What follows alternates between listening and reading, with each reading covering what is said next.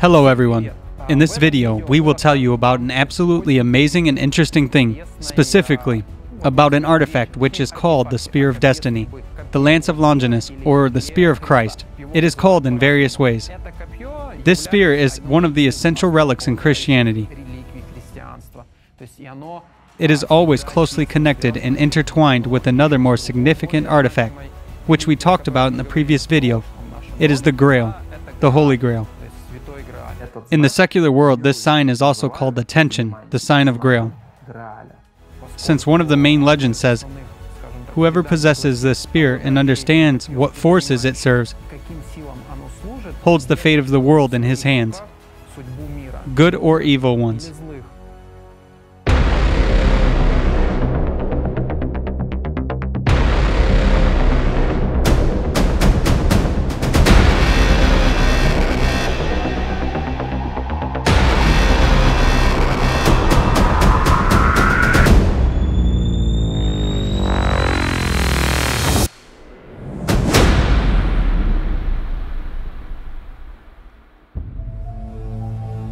So I will start with those who possess the Spear of Destiny. Alexander of Macedonia, Julius Caesar, Joshua, King Herod, obviously Longinus himself, whose name is associated with this spear, Saint Mauritius, Charlemagne, Frederick Barbarossa. Napoleon was also hunting for it. Emperor Constantine, of course. This spear attracted the greatest attention and has been associated with Adolf Hitler in many recent articles and versions. Let's say he was the last historical figure who possessed this spear. What is interesting to us, Alatra TV released a video, XP-NRG, world's first creators of artificial consciousness. What is the video overall about? About a group of enthusiastic programmers who got together and decided to create an artificial consciousness. Attention, artificial consciousness, not intelligence. These are absolutely different things. It has to be understood. I don't know, the difference between intelligence and consciousness is like between a scooter and an airplane. In fact, many viewers just like us are attracted by the symbols that this company has, including those shown in the XP-NRG video. Meaning, the Spear of Destiny itself. The actual spearhead, or as it is also called, the Spear of Omnipotence. It's really some kind of science fiction, as if the future is now. Only in films, you know, when in some futuristic ones. You were right, she didn't see anything. I didn't see anything right away. Look here, Tatiana.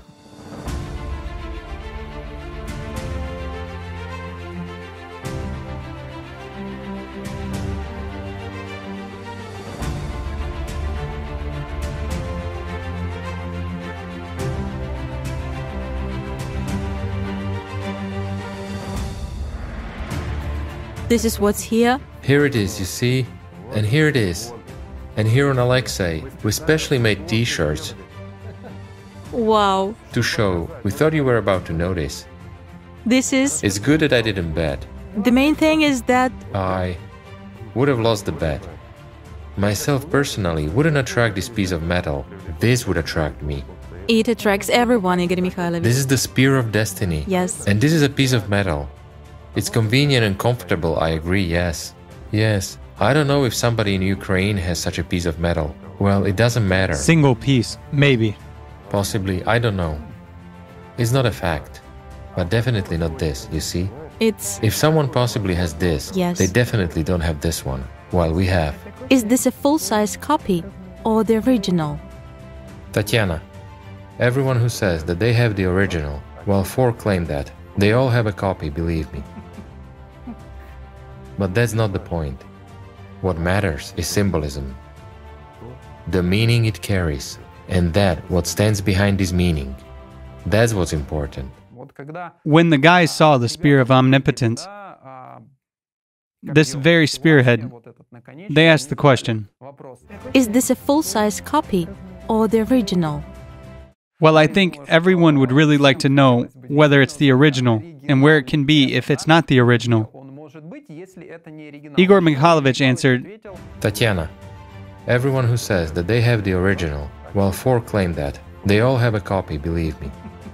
Naturally, we would like to know who is not mistaken and who has this spear in his hands. Now, we'll go through those very 4 places or sources that claim, namely, they don't even suppose, they insist that they possess the original Holy Spear or the Spear of Omnipotence. The first one, which is the most famous and promoted, is the museum in Vienna.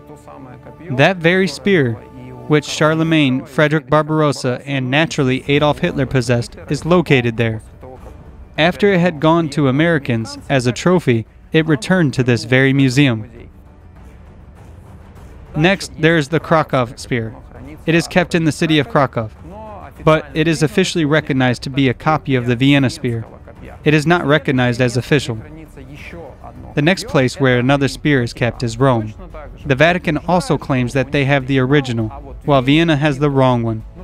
But it's important to understand that there are versions that the spear is more connected and refers to another character who also lived in the era of Jesus Christ, the Apostle Peter.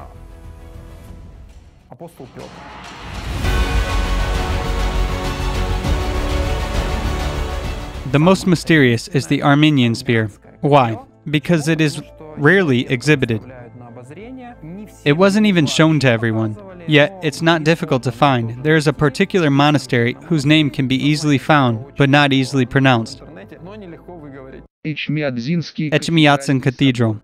Its story is told how it got there, how and who was hunting after it, and tried to take it away. But the official story goes no further than these 4 copies, 4 official sources, 4 official places, where the spear is believed to be original.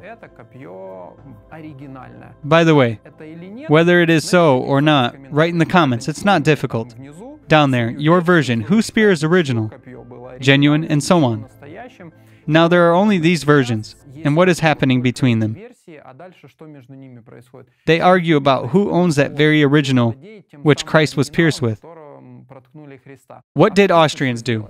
They weren't ashamed to perform a chemical analysis of their spear.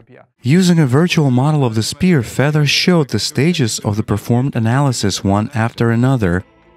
Breaking up the legend that had lived for hundreds of years, Feather identified that the spear had nothing to do with the times of Jesus Christ. But the Armenian spear is not allowed to be examined. The Roman spear is not allowed to be examined either. Everything is being hidden. What for? Again, to have a certain myth and a mystery around them. A representative of the Vatican can go out and say, guys, they have a fake spear. And this is proven by science. Yet, we have the original one. Let us touch it. Prove it. No, we can't. We don't give relics. You may only look during certain hours, and moreover, not everyone is allowed. It's just a speculation. What is important, and what would we ourselves like to understand, is the lance of Longinus really that very relic which can change the fate of the world? The prophecy sounds as follows. The one who happens to possess this spear and is aware of what forces it serves holds the fate of the world in his hands, good or evil ones. It's important to understand that when Hitler took possession of this spear, he knew about the prophecy. Hitler knew that this spear could help him realize his plans. Naturally, he didn't part with the spear, always keeping it with him. There is a theory that when American soldiers found and took this spear away, Adolf Hitler committed suicide literally 30 minutes later. The next version, which is, let's say, openly speculated on by so many people, is whether Americans returned the original spear to Europe, to Vienna, or if they kept the original and returned a copy to Vienna. It is version number 1. The second one, which is even more interesting, is that the Nazis had made their own copy, left it in plain sight before Americans invaded this secret bunker, while the spear which Hitler had, they hid and stored somewhere else. Thus we can actually get confused and lost in versions and guesswork. We would like to hear your versions about that as well. Perhaps you have some guesses or information about it. Maybe you studied and researched this topic. Share. Send what you have to our email address. Write in the comments. We will be happy to contact and talk to you, and we will continue the further study of this topic. Let's go back to the most popular and well-known version of the spear. What happened? Why is it called specifically the Spear of Christ? Everything is easy and simple. Centurion Longinus, who took part in the execution of Christ, pierced the body of crucified Christ with his spear. According to the legend or the version of one of the Gospels, it is described that blood from Christ's wound fell on Longinus' face. And what happened? A miracle happened. He was healed. You should understand what he was healed from. He was healed from blindness. The centurion was that very soldier who pierced the side of crucified Savior with a spear and was healed from blindness by the spilled blood. We went further, dug a little bit more, and we wondered how a blind person could have actually been a soldier of the Roman legion, the force of the most powerful empire at that time. They say that he had a cataract. Thereafter, Longinus recognized Jesus Christ as the prophet, accepted him as the Son of God, and became a Christian. He was among the first people to adopt Christianity, and then he went to preach it. This is an official version, the most common one. It can be found anywhere without any problems. We decided to compare the information with one given in the book Sensei 4 by Anastasia Novykh. It is said there that Longinus wasn't blind, and he was one of the trusted people of Pontius Pilate. Specifically, he had a task to pierce Christ with high precision in order to imitate his death, meaning his murder. Longinus completed this task perfectly well. That is, he struck at a specific angle between particular ribs, and the hit was so precise that he didn't harm any of the internal organs. That is why, attention, here's a logical question. Can a blind man perform such an action? I believe it's impossible, honestly. Taking into account the fact that Roman soldiers were very well trained in military science, they were skilled in the use of weapons. So to give such a precise strike was not a big deal for one of them. You will have a logical question. What for? This was done to save Christ. Pontius Pilate understood that it would be hard for him to go against Jewish priesthood. So he decided to cheat a little bit. His trusted people gave him a hand in this.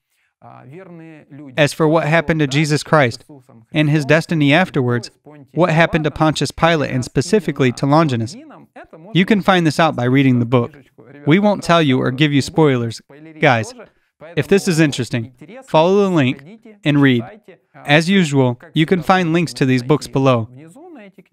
You can easily download, read them, and compare the facts yourselves. If you are interested, please leave your comments below as to what you think about all of this.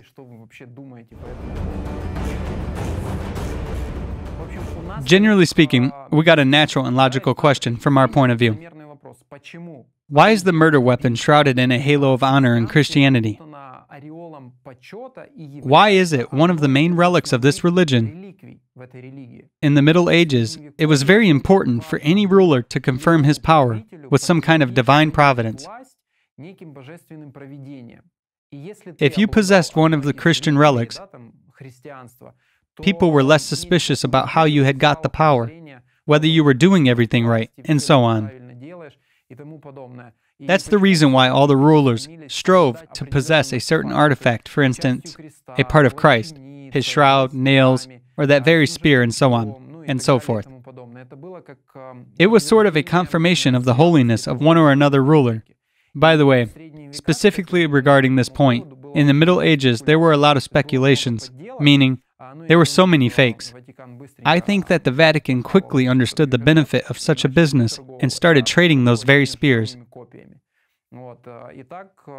Again, at a certain point in time, The Holy Lance, or the Lance of Longinus, got to Nuremberg. Nuremberg was a very rich city at that time, and they had to attract more attention from merchants, pilgrims, and believers. So they bought the spear from Prague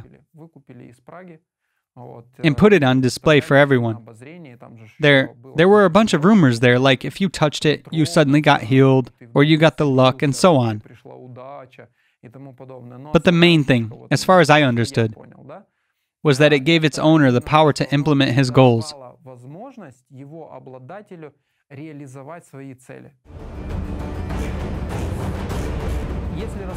If we consider versions of the origin of this spear, well, let's say, in our opinion, there is an illogical and a logical version. It is being built solely on the algorithm and the chronology of the appearance of this spear in the hands of different people. One of the versions is certainly more interesting to the Jewish people. This spear was supposedly once thrown at David, that David who defeated Goliath. From David, it was passed on to Joshua. After Joshua, it got to Herod, somehow. And after Herod, for some reason, it appeared in the hands of Centurion Longinus.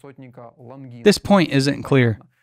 How could the Judaic ruler give the spear of omnipotence to a Roman centurion? It's very strange.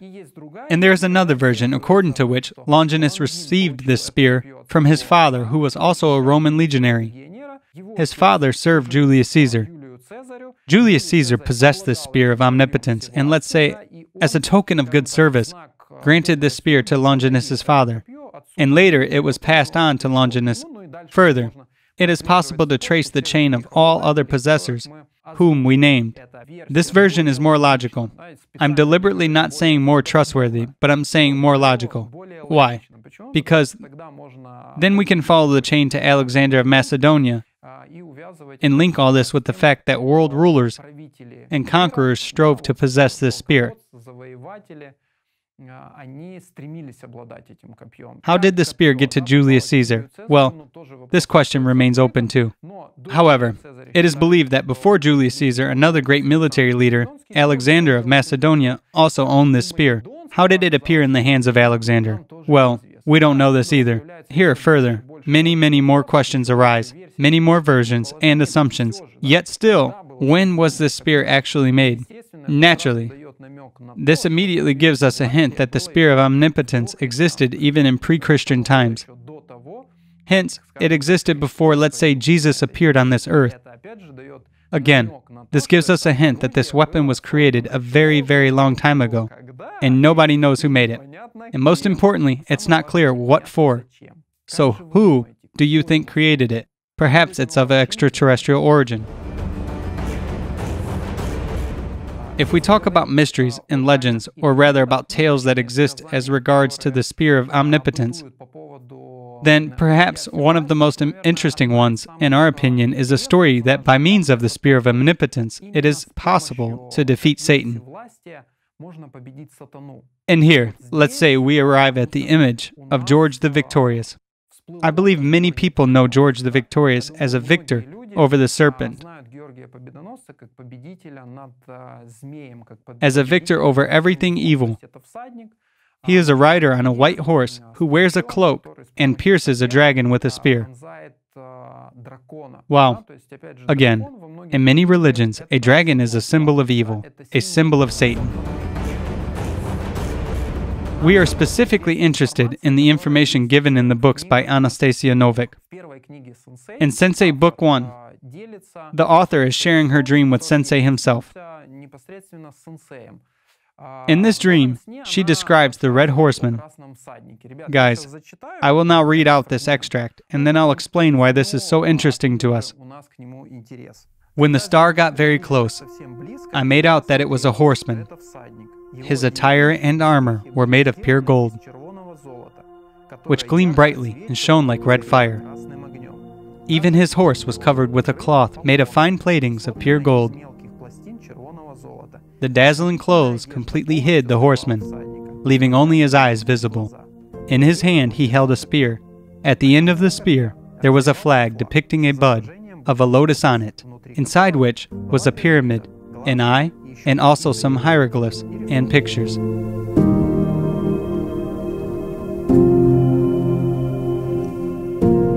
So what? Another spear. Please pay attention to the flag and what is depicted on this flag. In our previous video, we told you exactly about the signs of Shambhala and about the Tamga of the Lord of Shambhala. Now, it's not difficult to compare and conclude that the Spear of Destiny is actually always linked with the Grail. The Tamga of the Lord of Shambhala provides, let's say, a hint of what the Grail really is, while the Red Horseman is Rigdan Japal, meaning the Lord of Shambhala. In our opinion, this information is very interesting.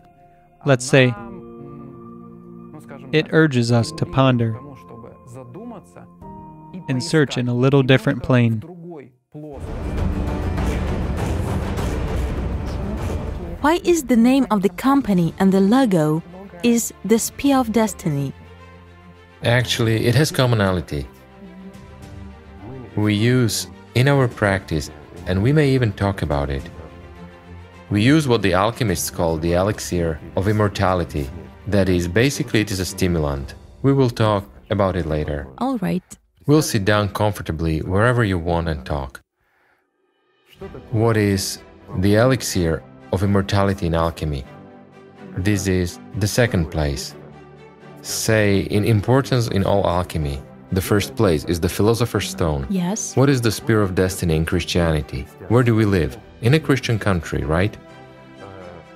It's a symbol. It takes second place. A relic. The first place is taken by the Holy Grail. This is what many people would want, to possess it and get it. Here is such an associative connection, and not only. Thank you. Let's say so. It's interesting. But that's not all either.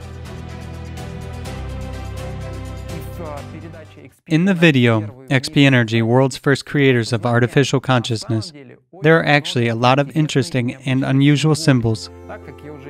Since I've already said, we were attracted exactly by the symbol of the spear of omnipotence, we decided to delve into this subject and find something relevant. However, guys, I will repeat, perhaps you've already seen this video, and perhaps you became interested in some other symbols, their interpretation and deciphering in various cultures, in various ages of our civilization. Therefore, bravely write about this and share your versions. I believe you know our email address. If for some reason you forgot it, it has just appeared right here on the screen. Also, for this purpose, there is a commentary section below where you can write about that. Don't be shy. Be bold. Let's decipher all this symbolism together and let's say get to the bottom of it and discover the truth, which helps a lot of people to be at least free and at most happy. Thank you for being with us. See you.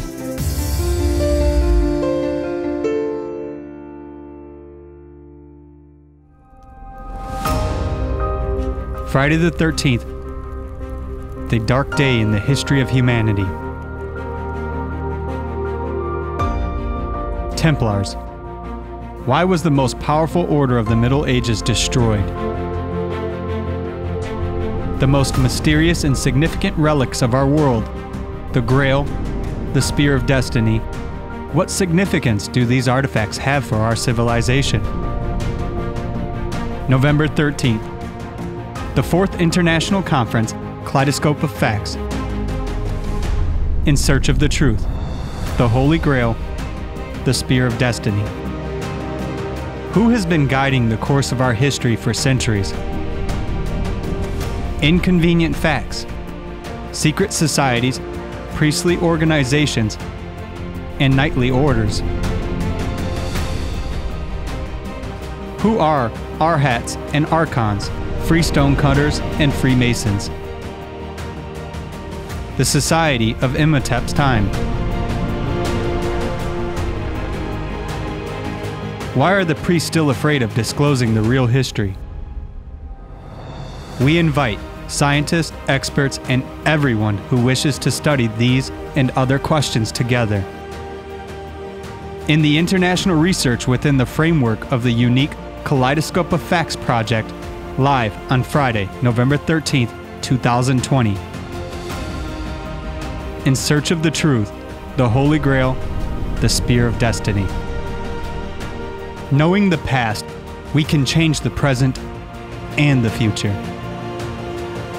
It's time to bring the truth back to people. Initiated by the participants of ALLATRA International Public Movement from Germany and Austria.